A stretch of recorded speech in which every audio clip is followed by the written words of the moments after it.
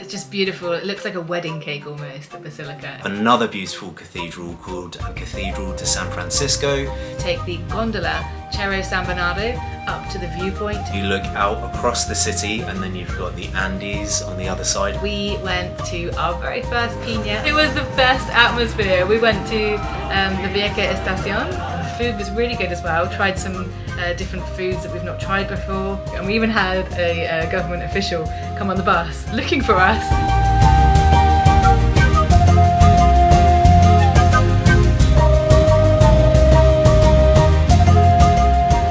We're Craig and Kirsty, a full-time travel couple sharing our adventures here on YouTube. We upload new travel content every week from different parts of the world. Right now we're making our way through the entire country of Argentina and exploring everything it has to offer. If you enjoy seeing new places and real experiences, please subscribe and welcome to the adventures of Tied Knot Travellers.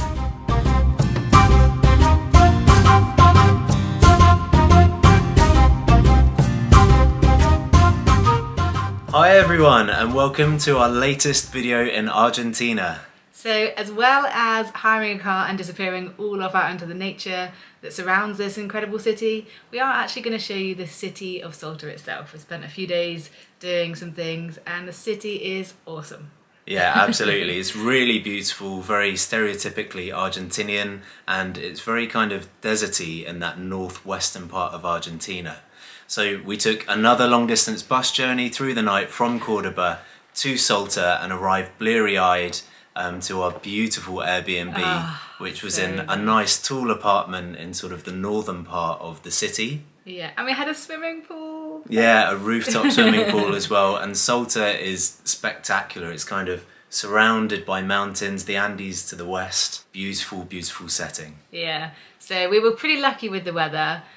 We spent a few weeks in Salta actually overall, including our times with the car disappearing off into the crazy wilderness and the desert. Yeah, the time of year that we were visiting Salta, it wasn't the height of summer, but it was kind of very deserty kind of conditions. So when the sun was out, it was really nice and hot, but as soon as the sun went down, it got a bit chilly. We spent the first few days just relaxing and getting over the bus lag again. And what we kind of do is get ourselves settled. We might need to do a bit of work and then go out and scout the city and try and find what tours we need to do. And we knew Salta was going to be a little bit more tricky than other places we visited in Argentina logistically, purely because everything or most of the things you need to see are quite long drives outside the city. And as you may have seen already from our previous videos, it's not that cheap or easy to hire cars in Argentina. Yeah, we get a lot of questions about car hire in Argentina, as if we have some kind of magic wand or magic trick that means we've hired them in any different way. We haven't. We've been paying a fortune for really basic cars because that's how it goes here in Argentina, and as we're learning, it's how it goes in the rest of South America. But we're going to do a video at some point of the things to love and hate about Argentina, and we'll give you some more information about that. So stay tuned for that one as well. Yeah, so in our time in Salta, we hired 2 different cars and did 2 different trips. One was to the southwest, where we did Los Cordones, Cachi, down to Cavallate, so it was the Route of 40 and Route of 68, which was absolutely stunning. The geology and the landscapes and the desert landscape was just absolutely stunning. Yeah. And then that was over 2 days. We kind of wish we had done it over 3 days. And we also did a second 2-day trip where we hired another car and drove to the north of Salta to the Jujuy region, where we explored the desert towns of Tilcara and Humahuaca. We went to the stunning 14-color mountain, and then on the second day we drove to high altitude where we went to visit the 3rd largest salt pan in the world called Salinas Grandes. Check those videos out, they're already on our channel. But today's video is all about the city centre of Salta. We spent some time exploring the city itself as well as hiring cars and disappearing out of the city. So we found some stunning buildings, incredible food spots here in Salta, and friendly people as always here in Argentina. So the main hub of the city of Salta is Plaza 9 de Julio, and it's got beautiful architecture surrounding the main square. It's all colonial style, and you also have the stunning Salta City Cathedral, the main basilica, which is huge. All around the edge you've got these beautiful orange trees, and there's a lot of places just to sit and grab a coffee and just watch the world go by. And there's a nice fountain and statue right in the middle of the square as well. Yeah, it's just beautiful. It looks like a wedding cake almost, the basilica. It's like pale pink and pale yellow, and it's just on the day we were there at least, it was sunny and there was the doggos just chilling in the square and some people relaxing. Definitely some vacation vibes happening there. That's something we've absolutely loved about Argentina as well. They all have a main square and there's just a lovely family atmosphere there, just with people hanging out and just watching the world go by. It's hard not to join in. Yeah, we've got things to do in filming and sights to see, and we're like, we just want to relax here in the square. So, yeah. And also, just one block to the east, you have another beautiful cathedral called Cathedral de San Francisco, which is, again, very ornate and very colonial looking. It's got beautiful yellow and red colours, and it's very narrow and tall. Yeah. And again, with all this, you've got the stunning background of the mountains surrounding the city. Yeah, that one literally does look like a 3-tiered wedding cake, because it goes up in 3 levels of just incredible, intricate architecture. So yeah, absolutely definitely stunning. A style going on there. And you can go in both of them as well. And what we did was we went to the city centre, and just off one of the streets to the south, you have the Salta Tourist Information Centre. We went in there, they provided us with maps. They were so sweet and helpful. There was this young girl who spoke fantastic English. Yeah. And also on that street, you have loads of shops that you can go into and discuss and haggle people down for tours around the area. Yeah, so as well as the Tourist Information Centre, along that main square, you've got all the tourist places where you can book so many tours. We were like looking at all of them and wanting to do all of them. And that's on top of us doing a lot of the attractions ourselves, driving. There were still more things we could have done, but you know, money and time means you can't do everything. Yeah. But yeah, there's a lot to be done in this area. Also, just a quick note, when we were at the Tourist Information Centre speaking to this super friendly lady, she told us that if you're hiring a car and you're driving these regions, you need to register with this phone number for safety, because of course, if you've seen our videos, you'll see how crazy those drives were and you're out in the middle of nowhere. Yeah. And on one of the occasions, we almost ended up with a dodgy car that would very likely have broken down on that road. So I can see why you have to register for your safety. So yeah, I highly recommend going to the Tourist Information Centre and getting a bit of info before you head off in your hire car, if that's what you're doing. Top tip right there. And another thing that we highly recommend if you're here in Salta, as well as just chilling and taking in the vibes of the square, is to take the gondola Cerro San Bernardo up to the viewpoint, which we did just before sunset, and it was beautiful to see all this cosmopolitan city life and then go up this lovely mass of greenery and just relax up there with the lovely Salta sign, and then just take in all the hues across the sky and see the city lights and watch the day turn into night and all the piñas come to life down there below. Yeah. And then we got ourselves down there and joined in. Yeah, it's a stunning viewpoint. So you look out across the city, and then you've got the Andes on the other side of the city, and just watching the sun set behind the mountains on the other side. You've got a Salta sign up there as well, so everyone's up there taking pictures. There's also some restaurants and things up there as well with stunning views, taking it all in. So yeah, highly recommend going up just before sunset. So when we got back down from the gondola, we went to our very first piña after being told by many people that we need to do a piña while we are in Salta. We didn't know what one is, and for those of you that don't know what one is, basically it's just dinner, folklore dancing, and just everything very Spanish and Argentinian. We didn't understand a word of what was going on because they were all singing and speaking in Spanish. We were definitely the only English people in the restaurant. We know this because they did a poll of where everyone was from, and we kind of sheepishly put our hands up, and the guy on the table next to us figured out we were English. Can't think how. And he was like, "These guys are English," and I was like, "Oh, don't, because then people are going to talk to us and they're going to find out how bad my Spanish is." But it was the best atmosphere. We went to the Vieja Estación. I think that's amazing. I think that's how you say it, which I believe is one of the more touristy ones, but it was just a beautiful building, and just the dancers were so enthusiastic.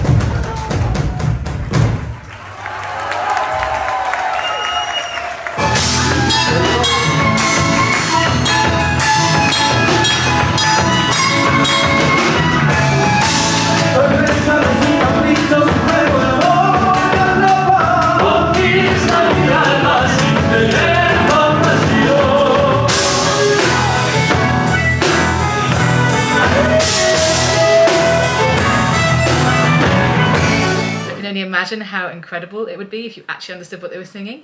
But we just enjoyed it for the atmosphere and just how real it was. And the food was really good as well. Tried some different foods that we've not tried before.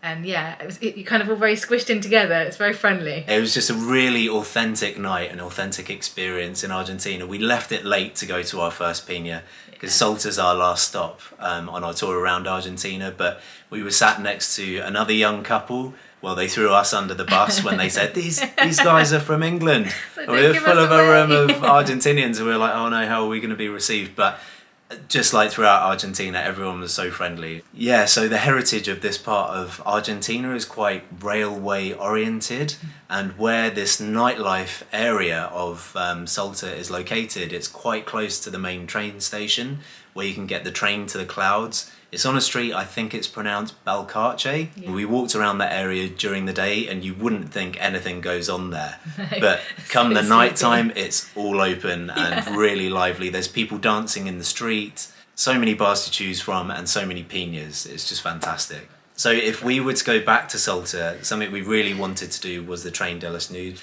but it was more cost on top of the hire cars and seeing Salta itself. Yeah. Something else that kind of put us off was it was a long bus journey to where you get the train from, and then you go on the train and it goes over this classic looking American bridge spanning this valley. Just the iron structure of this huge bridge, it looks incredible. We'd love to go back and do that. Yeah. Something else I really wanted to do was there's this very unique place a long way to the west of Salta. It's almost on the border with Chile, but it's like a 2-day drive just to get to this place called Cono de Arita, which is like this mountain in a perfect conical volcano shape. And the landscape looks unbelievable out there. It's like being on the moon. That was like a 4-day trip, 2 days to get there and 2 days back. But that is something we'd want to do if we went back. Yeah, can't do everything. It's very expensive. Yeah. Also, yeah, with a lot of these trips, you've got to take buses. And if you hadn't noticed already, we're a little bit bussed out.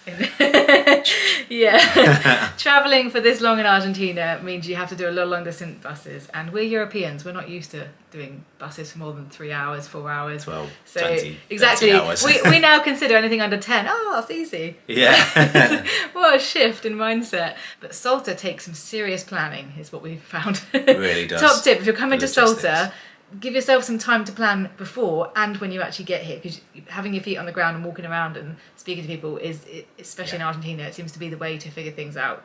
Yeah, For us, at absolutely. least. Get yourself on the Argentina Travel Facebook group, And ask WhatsApp. some questions on there, watch our videos, time our travellers, but also get yourself a map. Yeah, go to the tourist information place, go to the different tour places and get some quotes and ask questions. We wish the 2 drives we'd done them over 3 days and 2 nights each. Yeah, but then again, that's the cost. Again, hiring a car for longer. So if you've got a lot of buddies you can split the cost with, great. Give yourself 3 days for each area. Anyway, so if, like us, you have been in South America or the country of Argentina for a long time, you may be craving some more sort of Westerner style food, and even in Salta we managed to find some incredible sort of Western gringo type food. Yeah. So, you know, not very cultural, I know, but you know, we did go to Piña, we did eat a lot of local food while we were there. You need a bit of both. Yeah, exactly. Yeah. Sometimes you do just crave a little bit of that, you know, comfort that you're used to. We found this lovely co-working place. We actually found it on our last day, so after we checked all our bags out and we had to just kill some time before our bus out of there. We had like a whole day to kill. We're like, where do we go? We need somewhere where we just keep our things safe and relax and get some work done and be productive and get some healthy food in us. So we found a lovely place called Trocadero, which is right in the centre of Salta. So we dragged our bags there and then just rested there for the day. Had amazing healthy food and just we were like, why didn't we find this place before? It really wasn't that far from our apartment, which actually our apartment was one of our favourites that we had throughout Argentina. So we were happy being there. It was a beautiful apartment, but we were like, some days we were staying and working and it just would have been nice to have known that was there. Go to Trocadero because you can get yourself food there. They book tours, they give you information, they speak all languages. They were so friendly, real traveller vibe. And something else we actually did one day was we got a taxi one afternoon over to San Lorenzo, which is just on the western side of the city. And there's a nice nature walk you can go on with a waterfall running through the centre. You can get horse rides. There's loads of little market stalls. I forgot we did that. Yeah, we had chats with like friendly local people in English and Spanish who were on these stalls. And that bought myself a little poncho. Yeah, you did. Had to finally do that. That's a nice little day out. I wouldn't say do that as one of your main things to do in Salta, but if you have a bit more time left over in Salta and you just feel like going somewhere nice for the afternoon, that's a nice thing to do. Yeah. Head over to San Lorenzo. We got a taxi. It took about 20 minutes and it was just a nice few hours. Yeah, we did it on a work day. So we left Salta on a high. We did everything from like cultural experiences, tried the local food, hung out with locals, spoke to people in Spanish, attempted to. So met some really friendly people, went to the viewpoint, saw the city centre, saw the surrounding regions. Salta is amazing. I can see why it's becoming so heavily marketed because there is so much to do in the whole region. And just as a final note on Salta, because it's a bigger city, there are plenty of Western Unions in the city as well. We found a very good one inside a Carrefour supermarket, which is just kind of to the south and slightly west of the main plaza, Plaza 9 de Julio. We also used that supermarket because we found it had a lot of stuff that was suitable for what we needed. It was a nice big supermarket. And there was a big shopping centre just a few blocks to the east of our street called Alto Noa. It was a supermarket and shopping centre and it had loads of food outlets in there as well. So if you just need to go somewhere where you can do a few things in one go, recommend going to there as well. As always, we paid for everything in cash while we were in Salta, and so we made multiple trips to this supermarket to get the cash out, to get the blue dollar rate. If you don't know about that, check out our video where we tell you how you can save half of your trip to Argentina. We've been travelling around Argentina for the first half of this year, so we certainly saved ourselves some money along the way. Even things like car hire, everything like that. Actually, the bigger the purchase, the more you need to use just cash. So I can't stress how much we get so many questions from people saying, why can't I use my card? I always use my card everywhere. So do we. We have traveller cards. We travel full time. Of course we have all the cards that you can use around the world that save you money and stop you getting charges and things. We use that every single country. Argentina is the only country. I've been to over 50 countries now, and that's the only country we've had to do this. I have, however, heard rumours that there is a light at the end of the tunnel, because apparently there is now credit cards or some kind of card that tourists can use where they can access the blue rate. $blue card. That would be so helpful. We spent so much time and so much effort running around doing the blue dollar dance, as it's known over here. Well, trying to find Western Unions, figuring it out. Finding out they were closed, or finding out that they're completely closed down. Yeah. And it's just crazy. Or going to book a tour, arriving in a new city, going to book a tour or a car hire, and then realising, oh gosh, yeah, we're low on cash. We need to go and figure out that before we can come back here and then book this. And of course you're doing it all on foot. But as of the first half of 2022, it was still very much the same, and everyone lines up at Western Union, not because they're crazy. You walk past, when you first arrive, you walk past, why is everyone doing that? A few weeks later you soon realise why. So yeah, sadly this is the end of our time in Salta and the end of our time in Argentina. I can't believe Unbelievable. It's insane. It's so sad. Like, we've been travelling for a long time, but there's been a few times where we spent a long time in one country, and Argentina has been one of those countries, and we do not regret a second of it. Yeah, Argentina is an absolutely huge country, and with the amount of time we had, we still didn't have time to see everything. There were places in between the stop-offs that we did make that we really wanted to see, but there's just not enough time for everything. Even we extended our visa at one point as well, and we still didn't have enough time. We still literally left Argentina with like hours to spare. It's classic us. And we even had a government official come on the bus looking for us to check we were leaving. I was like, oh my gosh, they know. This guy was going up and down the bus checking everyone's passports, and then he got to us and we realised it was us he was looking for. I was like, oh no, we're on the run. Yeah, and he it was did just feel like, very weird. And he said to us, you know you need to leave the country soon, and we were like, yeah, we're going, we promise, It's we're okay, leaving. honest, we're leaving. We're we leaving. promise. Sorry, Mr. Military Man. We're going, we're on our way. Well, He was absolutely. friendly though when we said, oh yeah, it's okay, we're literally crossing the border to soon. He was like, oh, okay, yeah, that's fine. Have a good journey. Thanks for visiting. Yeah. And then he turned all nice. I was like, oh, he's not so scary. Yeah. So that is it for us from beautiful, incredible, stunning Argentina. I can't think of any more adjectives. It's got every single landscape going. Yeah, and although this is our final video, we are going to do a few roundup videos because we've got so many questions. People want to know more about car hire, money, food and things.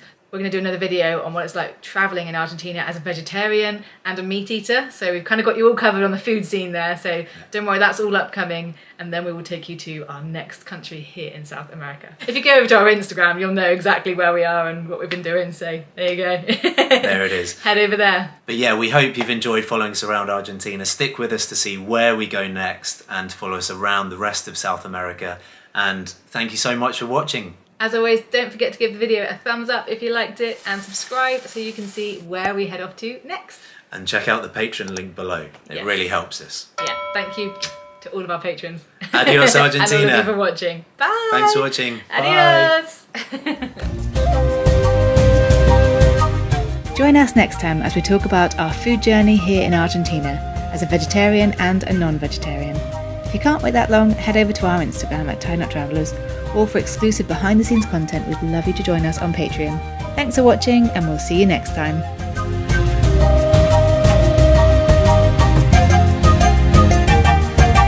Another must-do thing that we recommend in Salta is to take the lovely chairlift up.